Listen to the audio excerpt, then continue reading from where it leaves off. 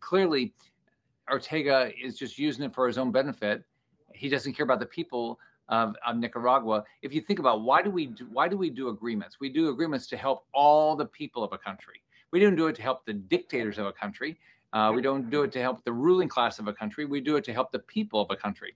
And so you can tell, I mean, this is just being used by Ortega for his own benefit, it's not helping the people of Nicaragua. So it's another tool in our chest, and we ought to use it.